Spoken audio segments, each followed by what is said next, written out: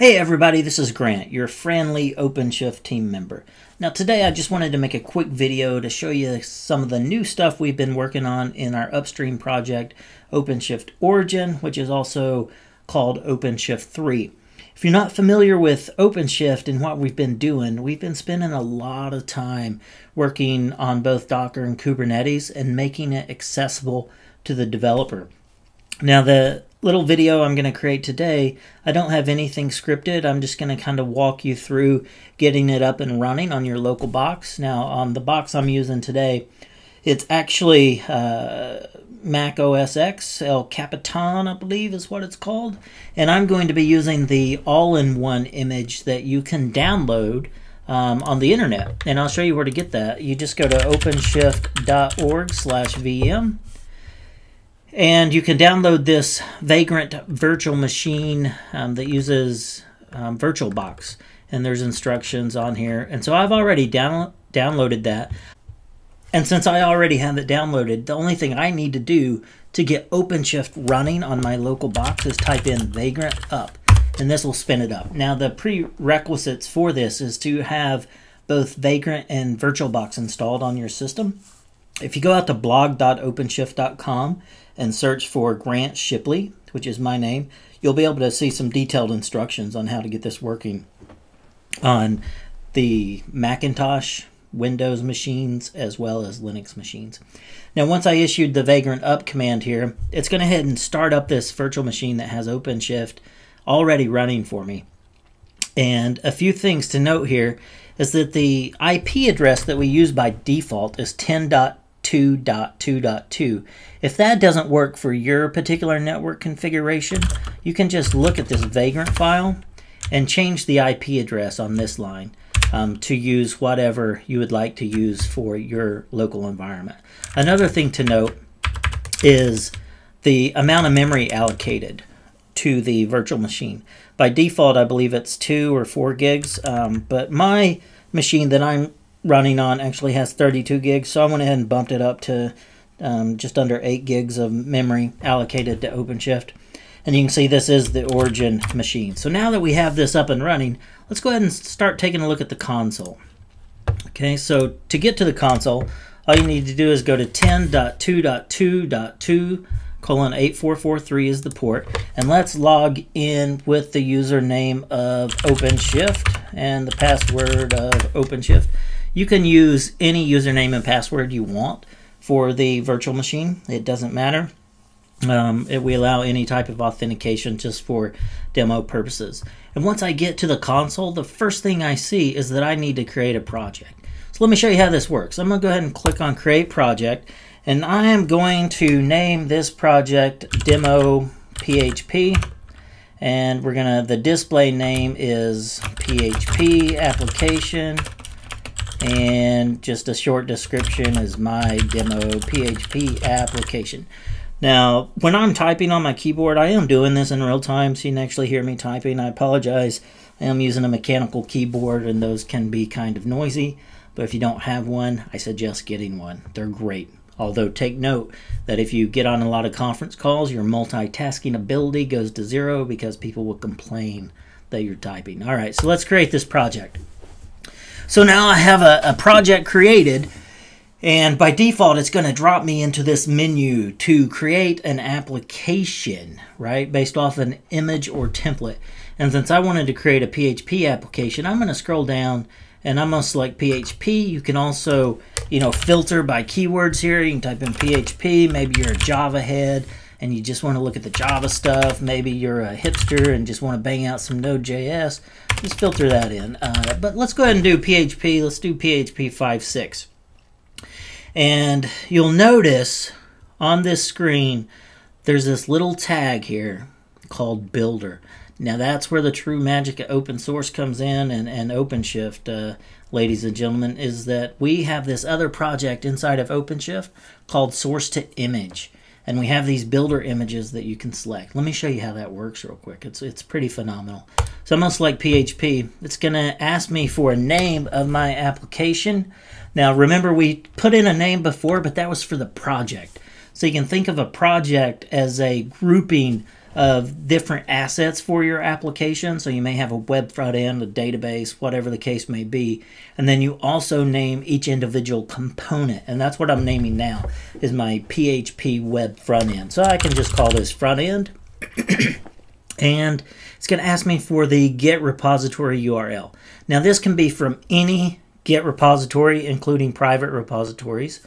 So what I'm going to do, just hop over to my GitHub account real quick. And I am just going to click on my repositories, and I'm going to find a small PHP one here. Here's a simple PHP that we can use. So let's clone or copy this repo URL, paste that in, and click on create. And so now what's actually happening is OpenShift is automatically cloning that source code repository. It's using a base Docker image with PHP in it that is a source to image enabled image. And so it's going to clone that repository, build the source code if it needs to. In PHP, it's an interpreted language, so it's not going to build anything. But it is going to resolve any dependencies and then layer the source code on top of the base Docker image and create a new Docker container based on those two inputs as the output. And so the beauty of that is, as a developer, you get to take full advantage of Docker and orchestration with Kubernetes without having to learn all the internals of either of those technologies, right? And so it really frees you up as a developer just to focus on your code, and you still get to be able to take advantage of all the cool things with running your application code inside of containers. Now, I did this in real time, so you can see that it was pretty quick to deploy this application out based on Docker and Kubernetes, and I have one pod running. Now, pod, if you're not familiar with Kubernetes, you can think of a pod as being the encapsulation of a Docker container. So you can think of a pod as a container. And inside of this pod is actually that new Docker container we just built. And under the covers, it also created a route for me, so I can access this application immediately. So I'm going to go ahead and click on this route that was created, and we can see that the application just says, this is the best PHP web app in the universe. Let me make that a little bigger. I want you to bask in all the glory of this wonderful PHP application that I created. See, that's awesome, right? So let's go ahead and close that. And one of the great things about OpenShift is the ability to quickly scale this up. So let's say I wanted to actually scale this up to, 3 or 4 different containers all serving the front end. I can click this button, it's going to scale up to 2, click it again, it's going to scale it up to 3, up to 4, and then let's go to 5 just for fun here. So that's how quickly I was able to scale this PHP application up to 5 containers, Docker containers, all load balanced inside of OpenShift. Pretty phenomenal stuff. I didn't have to actually do anything, right? And so now if I hit this web application, it's actually going to be load balanced across those 5 pods. That's crazy cool, right? So I'm taking advantage of Docker, Kubernetes, getting this web scale business going, and I don't know anything about how to set up HA proxy load balancers and how to, route traffic with session affinity and all that other cool stuff that we leave to our operations team. But I was still able to take advantage of this as a developer. So let's take a look at some of the key concepts that you're going to want to know in order to start developing with this OpenShift business that we're talking about here. So if I click on Browse, I can look at my builds, my deployments, my events, my image streams, pods, routes, services, storage. That's a lot of stuff, right? So let's just start at the beginning. Let's go to builds here.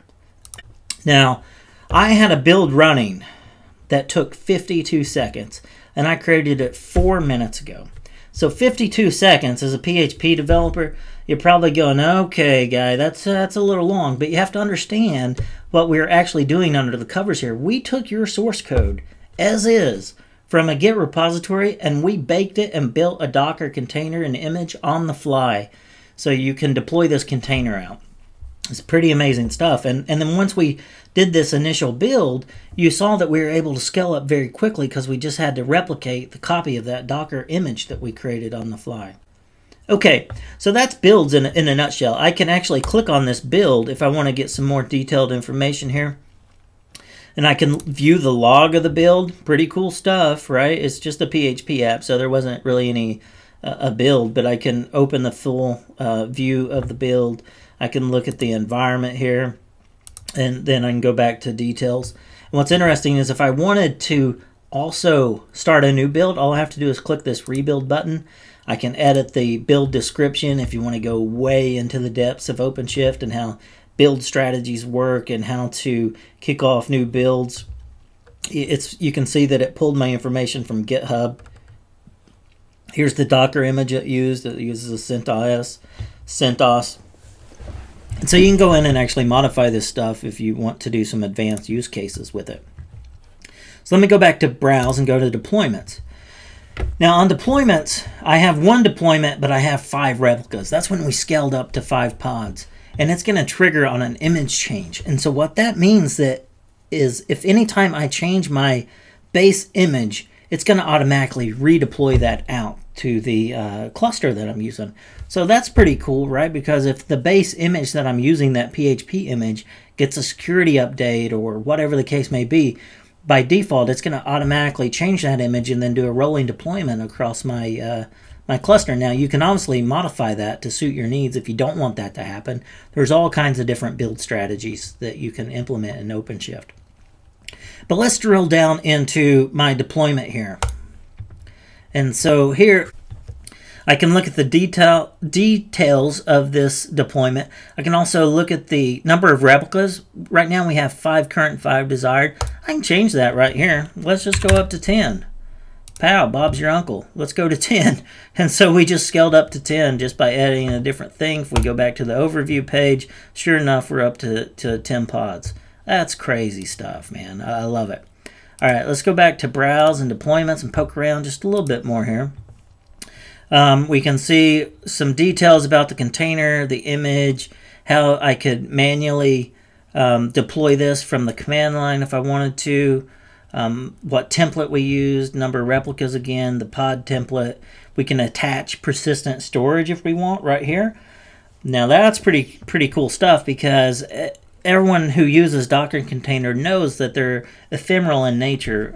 If you store things on the file system inside the container, once that container restarts or something happens, it's going to be lost. And so in OpenShift, we actually provide the concept of mounting persistent storage inside of your pods or your containers so your data will live on.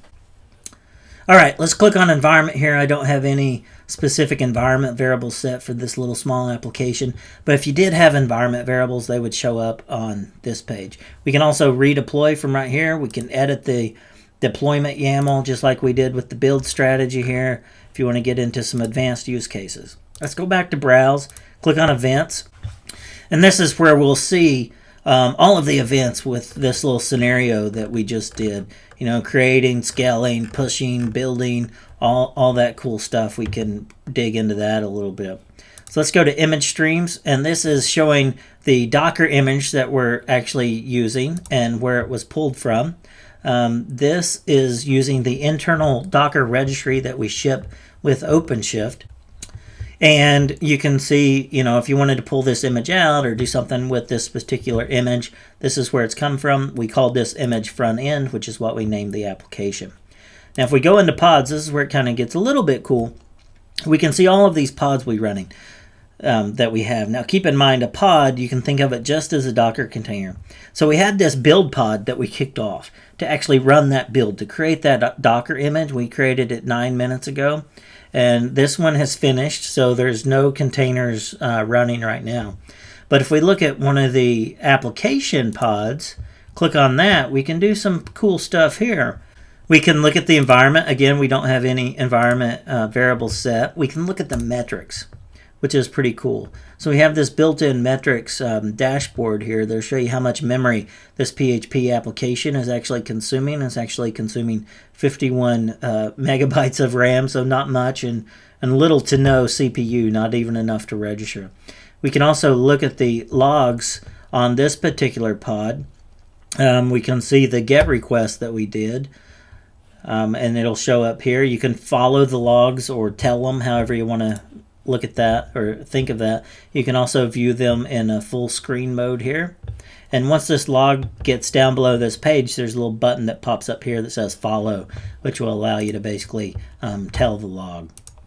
Another thing you can do, which is really cool, is just click on this terminal right here, and we basically open up a shell inside of the remote Docker container. So you can do a ls, you can, who am I, and it'll tell you that you're the user default. You can look at your index.php file and say this is the best PHP web app in the universe. We'll exit out of that. You can look at log files in here, whatever you want to do, right?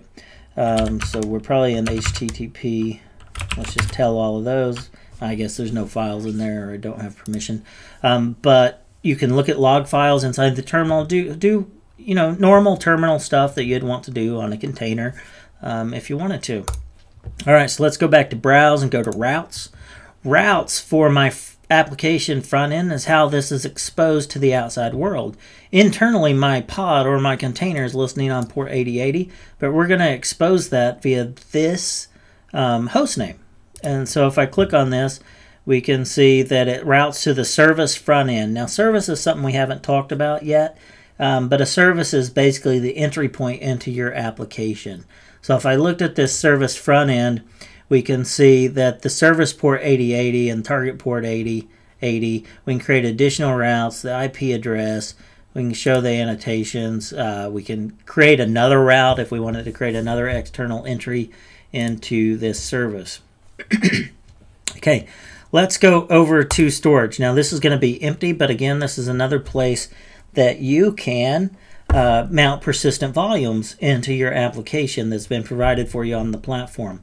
So you do have to set up those persistent volumes as an administrator before you can mount them as a developer, but once they're there, you can mount them into your pods and containers, and they'll live with the life of the application.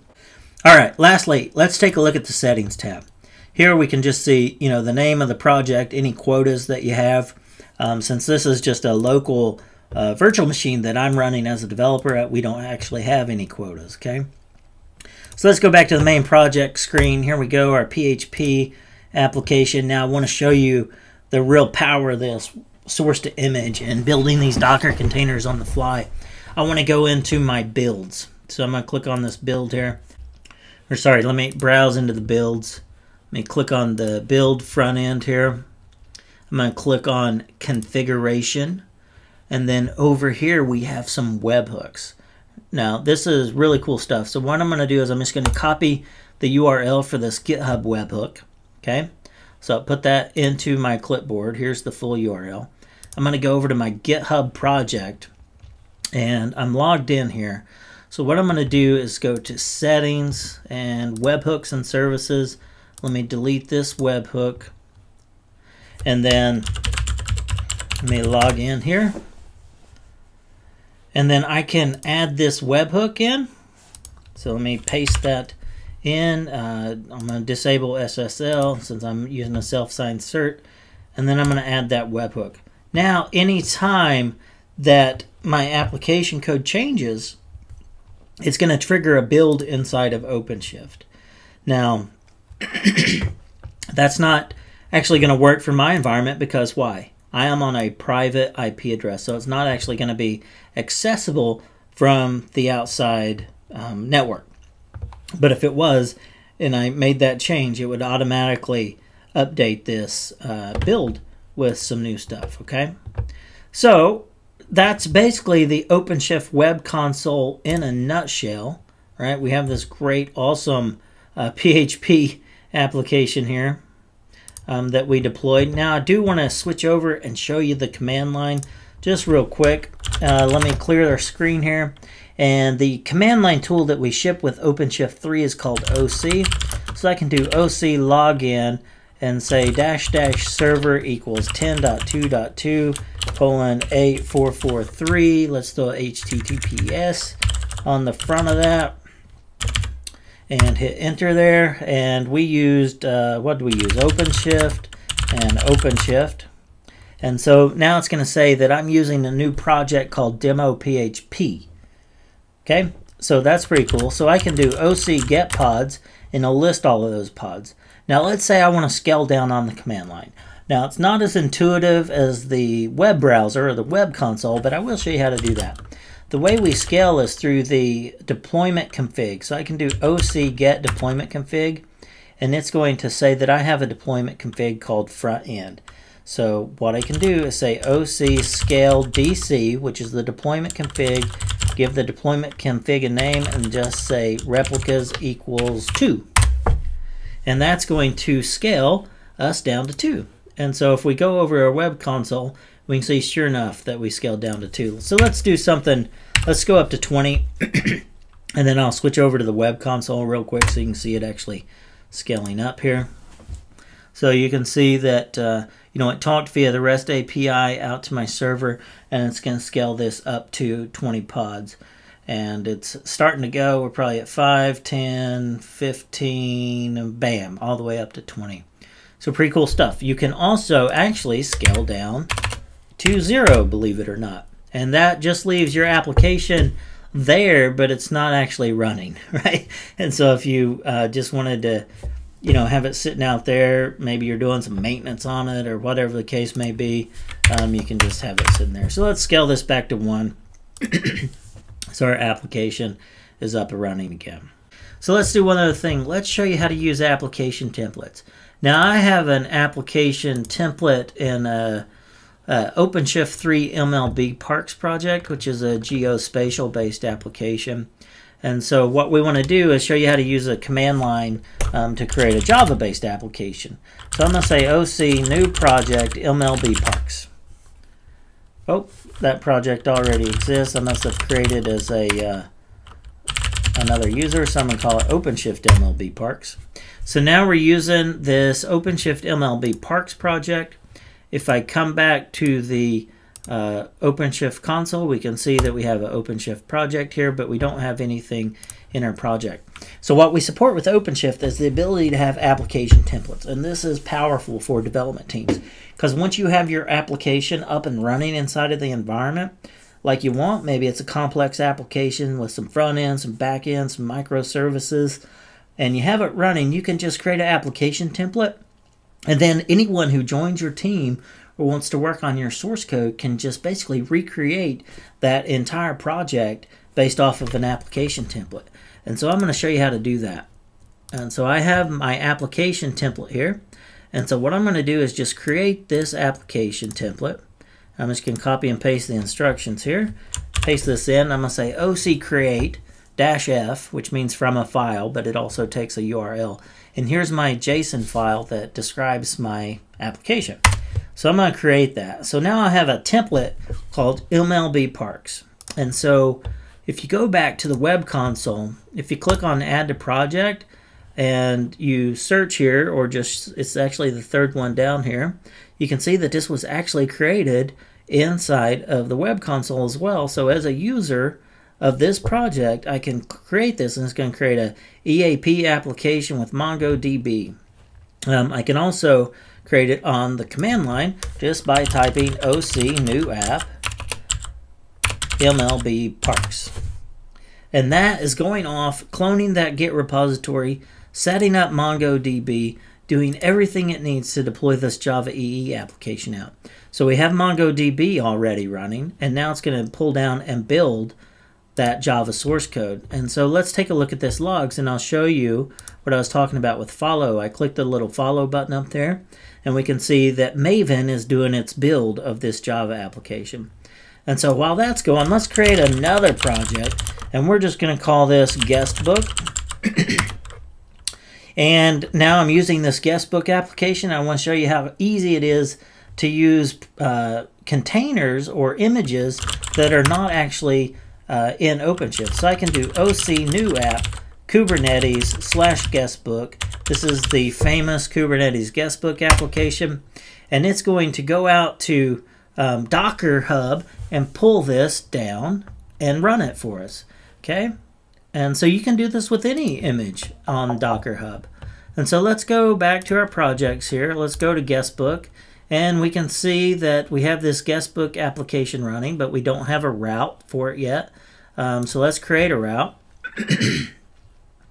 Let's go to services here. I've never actually created a route inside of the web UI. I always use command line, but it looks like we can click on create route here. and we're just going to click create, see what happens. All right, so it was smart enough to figure out how to create a route for us that's addressable. And so now if I click on that, bam, I have this Kubernetes guestbook application running that we pulled down straight from Docker Hub. So the world is now open to you in running these Docker containers locally on your machine, even if they're not source to image enabled, right? So you can just go out to Docker Hub, find something, and spin it up. Let's go back to our projects here. Take a look at our OpenShift MLB Parks application. Check on it. It is a pretty hefty Java-based application, so it takes a while to build. The build just finished, so now it's creating that Docker image on the fly that we were talking about earlier, and it's pushing that Docker image up to the OpenShift registry. And then once that image has been pushed to the registry, you can see it happening down here on the very bottom line, that image is going to then be available for deployment. And so this can take a few minutes for it to actually complete pushing this large Java image out to the registry the first time. So while that's going, I do want to just show you a few things on the command line here as well. So I can say OC get pods on this Kubernetes guestbook application, and we see that I have one pod running. Now if you remember, I showed you how to scale this earlier in the video on the command line. The flow is the same for every application, so I'm just going to walk through that again. Say OC get DC, which is deployment config. You can also type it out here if you want. And this name is called guestbook, so we can say OC scale deployment config guestbook. Set our replicas up to 10, and we'll scale guestbook up to 10. Now if I do OC get pods, there we go. Now remember I showed you these are currently scaling, so they're in a pending state. If we do it again, maybe they'll be running. Some of them are running. If you remember on the web console, I showed you how to open up a shell inside of the browser. So I'm going to show you how to do that on the command line. Let me do OC get pods. They're all running now. And let's say I want to shell into this pod. Check this out. I can type in OC RSH. Notice I have tab completion. Pretty fancy stuff. Guestbook. And then give it a pod name. Maybe I want to go into the D7 one. And I have tab completion there, courtesy of Z Shell and Oh My ZSH. And if you're interested in getting that set up, just go to blogs.openshift.com, search for Grant Shipley. Again, you'll see a blog post I wrote about how to set this up. So I'm just going to RSH into that. Oh, it looks like the Kubernetes guestbook application actually doesn't have bash in it. So that is good to know, right? So you'll run into that at some point. Some of these Docker containers that you have don't actually allow you to execute a remote shell. So let's get our projects and let's switch over to the PHP one, because we know that that one allows you to execute a shell session. So let's say OC project demo PHP. I'll do OC get pods. Now let's do OC RSH front end WX. And we can see that because this container actually has the bash shell installed on it, I'm able to RSH into that container. And I can, look at my files, do whatever I want to do here. So let's do OC get pods again. And let's do OC get projects and switch over to our OpenShift MLB Parks project. So I'm going to do OC project, OpenShift MLB Parks. And I want to do OC build logs. Let's see, OC get pods.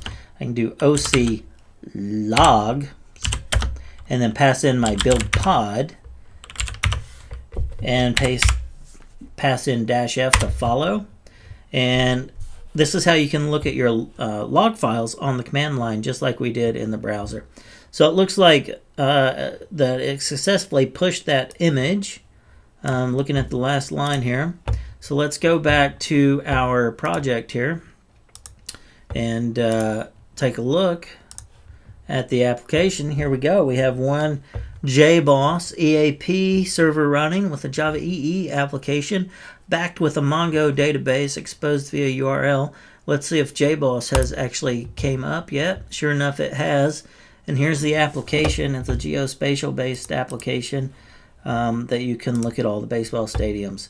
So let's see how fast we can scale up the old JBoss system here. Java's pretty renowned for being slow. Let's see if that's true. Let's scale it up to 2 here. It's thinking about it. Come on, Java, you can do it. Starting JBoss up, I guess. So let's see how long it actually takes. Should be done. There we go. We're now up to 2 JBoss EAP servers, all load balanced. Let's really get some heat going here. Let's do OC get pods. What project am I in? And we know how to do this. We want to scale this up, so we're going to say OC get DC. And now we could scale up MongoDB or MLB Parks, the Java application. Let's say OC scale DC MLB Parks. We're going to set our replicas to, let's scale up to 10 JBoss servers. Now keep in mind, I am running all of this on 8 gigs of RAM. So yeah. So now we can come back here and it's going to scale this up. Look, it's getting there. Okay, so all of the containers have been created. It's being replicated. Now we're just waiting on the containers to become active. And traditionally that'll mean, waiting on JBoss to come up and for the application to start. So this should be done just any second now. And so a few's coming online. So I'll move a little bit there. Maybe I should have scaled the other one down to make up, free up some memory. So actually, let's go, while this is finished and scaling up, let's go and browse our pods here.